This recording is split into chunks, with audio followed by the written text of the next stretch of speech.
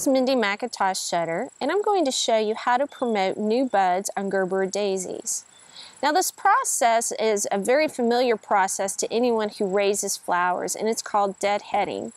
But instead of snipping the blooms off at the top of the stem, you will need to remove them down at the crown of a Gerbera daisy. Leaving the stem attached can cause some disease problems and will not encourage the plant to produce any new blooms.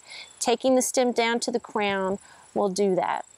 So the next time that your blooms on your Gerbera daisies have been spent, don't forget to remove them.